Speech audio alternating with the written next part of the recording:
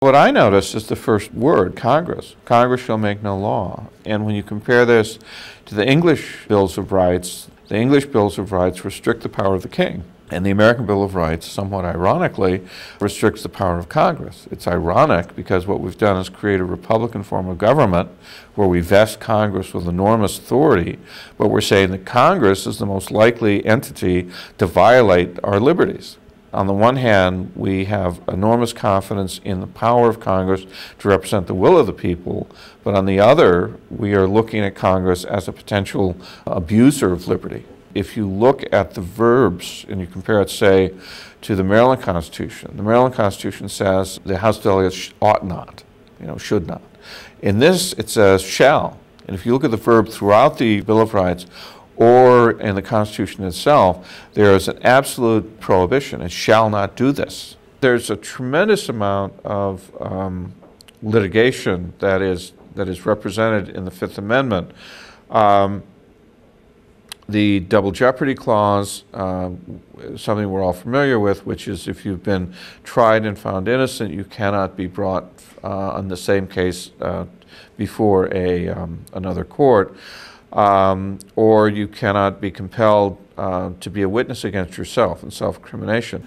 The Due Process Clause directly relates to an English protection. Article 4 of the English Petition of Right stated that no man should be put out of his land or tenements, nor taken, nor imprisoned, nor disinherited, nor put to death without being brought to answer by due process of law.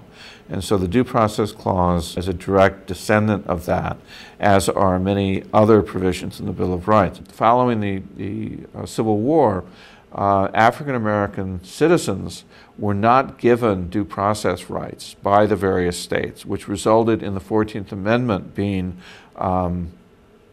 passed, which would protect their rights, their liberties, as citizens of the United States against the abuse of the state. One of the most confusing things in my mind about the Bill of Rights is who does it limit. A good example of this is the case that would be decided in 1833 called Barron versus Baltimore. And the issue here was the fact that the city of Baltimore, in its collective wisdom, was improving the streets in Fells Point. And the owner of a wharf discovered that every time it rained, his wharf was getting silted up more and more and more.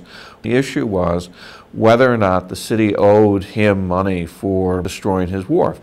He lost in the state courts, and so being very inventive, what he did was to sue in federal court, and he argued that this was a taking without compensation and violated his Fifth Amendment rights. So it makes its way to the Supreme Court, and Justice Marshall says that you don't have a cause of action because the Bill of Rights says Congress shall make no law. It doesn't say that the states shall make no law.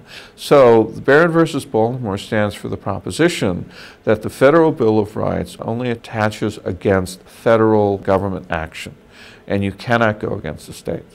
The Bill of Rights ends with two very important amendments, the 9th and 10th Amendments, which are designed to protect rights that are not enumerated or to reserve to the states rights not given or powers not given to the national government.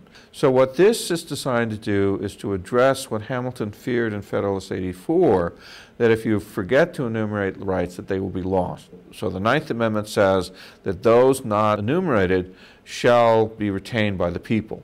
The 10th Amendment, on the other hand, is trying to deal with the powers of the state. Those powers not given to the national government in Article 1, Section 8, or those powers not prohibited to the states in Article 1, Section 10, everything else is reserved to the states respectively. So, for instance, when Alexander Hamilton wanted to create a Bank of the United States in 1791, Thomas Jefferson, who opposed this, said that this violates Article 10 because it is not a power enumerated in the Constitution. And since it's not enumerated, it would be reserved to the states, and the states have the power to create banks.